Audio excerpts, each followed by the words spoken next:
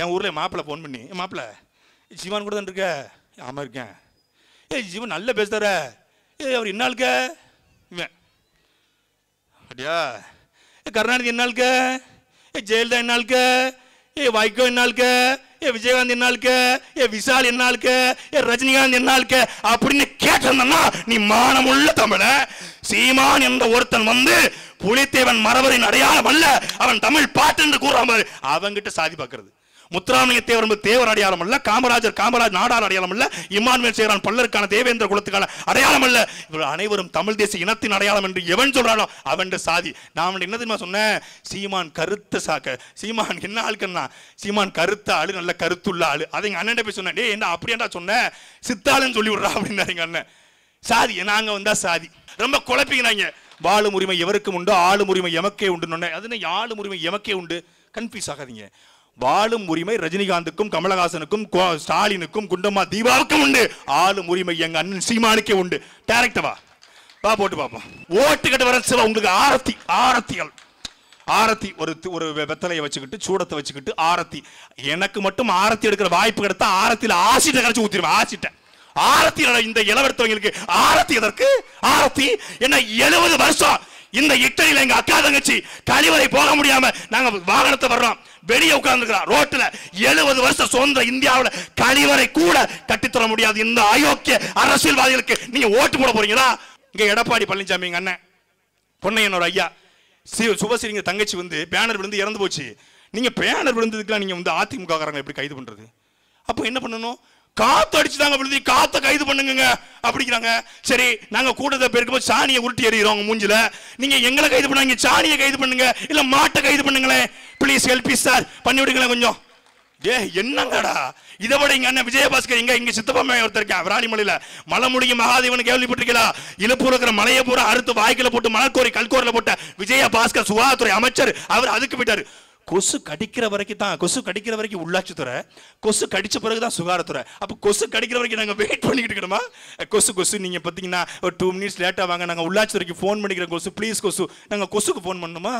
என்னங்கடா எவ்வளவு உலகத்துல ஆல்பர்ட் ஐன்ஸ்டீன், இங்கர்சாலு, மார்க்ஸ், லெனினு எல்லாரும் ஒட்டுமொத்தமா அமைச்சரான எப்படி இருக்கும்? அதான் தமிழ்நாடு அமைச்சரவை பூரா பேரப்பிள்ளைங்க தான் இருக்காங்க. அறிவாளிகள்.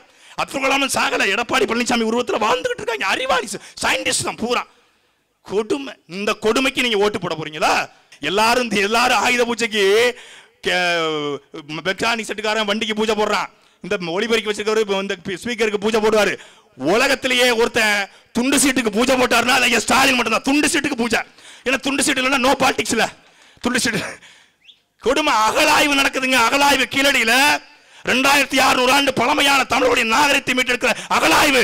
அகழாய்வுன்னு வரல, ஆகவே அகவாழ்வுல ஆழிச்சநல்லூர்ல ஆதிச்சநல்லூருக்கு ஆழிச்சநல்லூரான். அங்க போய் திமுக ஆட்சியில் 20 லட்சம் பட்டதாரிகளுக்கு வேலை கொடுப்பது. ஆக திமுக ஆட்சியில் 20,000 பட்டதாரிகள் வேலை கொடுப்பாங்க. பட்டதாரிக்கும் வித்தியாசம் தெரியல. சரிதாவுக்கு அனிதாங்கிறது இதை விட கொடுமையா. பொள்ளாச்சியில பாலியல் பலாத்காரம் வந்து பெண்கள் கற்பழிக்க போறாங்க. பொள்ளாச்சியில பாலியல் பலகாரம் நடக்குதுன்னு பேசுறாங்க. அந்த ஆளு பாலியல் பலகாரம். இது ஒரு கட்சி, இதுக்கு ஒரு தலைமை. இது வெக்கம் இல்லாம துண்டை போட்டுக்கிட்டு வச்சுக்கிட்டு வந்துட்டாங்க.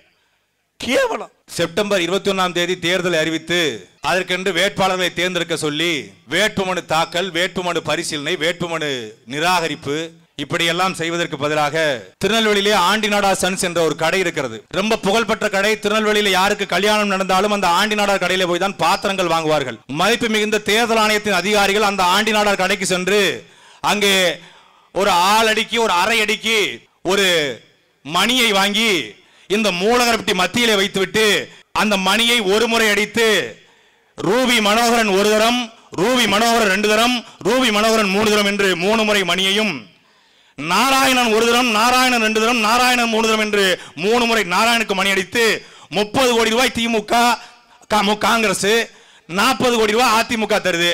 யாருக்கிட்ட இந்த தொகுதியை கொடுக்கணும்? தொகுதியை கொடுத்துடலாமே. நாங்களாவது பணமரத்தை நட்டு தெரியுமே. எதுக்கு தேவையற்ற வேலை? எதுக்கு தேர்தலை வைக்கணும்? எதுக்கு பணத்தை செலவு பண்ணணும்? எதுக்கு தேவையில்லாம 30 கோடி, 40 கோடி, 50 கோடி, 100 கோடியை செலவு செய்து இந்த தேர்தலை எதிர்கொள்கிற காங்கிரஸ், அதிமுக இந்த மக்களுக்கு நாங்க நெருக்கி நல்லது செய்யுமா? நீங்க சிந்திச்சு பாருங்க. கேட்டா சொல்றது நாங்கள் மான மறவர்கள், நாங்கள் நாடாண்ட நாடார்கள், கோட்டை கட்டி ஆண்ட கோணார்கள், தேவேந்திர பெருமக்கள், பறையர்கள், செட்டிகள், முதலிகள் 5000 ரூபாய்க்கு 1000 ரூபாய்க்கு ஓட்ட விக்கிற உனக்கு என்ன சாதி பெருமை? உனக்கு என்ன சாதி பெருமை? உனக்கு என்ன மத பெருமை? என்ன மத பெருமை உனக்கு? மீசைய முறுக்கிக்கிற, மீசைய முறுக்கிக்கிற. யாரு ஓட்டு கேட்கிறா? யாரு யாரு ஓட்டு கேட்கிறா? இந்த தேசம் சொல்கிறது அணு உலை ரொம்ப ரொம்ப ரொம்ப ரொம்ப பாதுகாப்பானது. கடல்ல கொட்டின கழிவை கக்கூசு வாளிய வச்சு அல்ற இந்த தேசம் சொல்கிறது அணு உலை பாதுகாப்பானது. மருத்துவமனையில் இருக்கிற பிள்ளைகளுக்கு ஆக்சிஜன் வாங்கி கொடுக்க முடியாமல் 63 குழந்தைகளை கொன்ற என் பாரத தேசம் சொல்கிறது அணு உலை ரொம்ப ரொம்ப பாதுகாப்பானது. ஐசியூ வார்டில் வைத்திருந்த குழந்தையை எலி கடித்து திங்கவிட்ட இந்த தேசம் சொல்கிறது அணு உலை ரொம்ப ரொம்ப பாதுகாப்பானது என்று.